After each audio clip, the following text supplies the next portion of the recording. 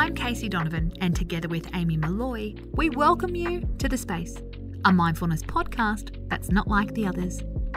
Every weekend, we share a special bonus episode where we give you mindfulness tips to help you renew, revive, and feel alive. It's spring. Well, for our Southern Hemisphere listeners anyway. Sorry to go all Mary Kondo on you, but it might be time for you to tidy up. Decluttering a space is like a therapy session in itself. Research shows it can create a sense of confidence and self-assurance. It can be energizing and reduce anxiety. It can also reduce relationship tension, especially if your partner clears up the wardrobe. That doesn't mean you have to put aside your entire weekend. Have you ever cleaned out one drawer in your house and felt a huge sense of achievement? That's because it pays to focus on one area and really commit to it. If we tell ourselves we're going to clean up the house top to toe, we're more likely to be a little bit more reckless.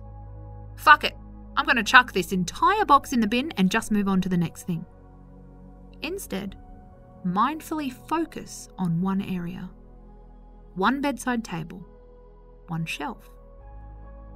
Take your time to contemplate every object. See it, feel it, acknowledge any emotion it triggers. When you make a decision, keep, chuck or sell, own your choice. No second guessing and no regrets. Even putting away your laundry can be a mindful activity. Don't rush it. You can also use it as an exercise in gratitude.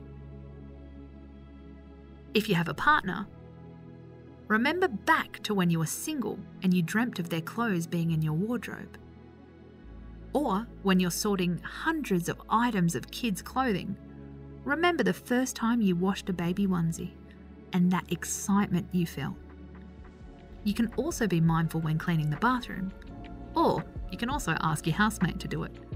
You won't want them to miss out on a chance to meditate while they're cleaning the toilet, do you? I'm Casey Donovan, and this is The Space. Tune in Monday morning when we'll share a tip to start your week with a clear head.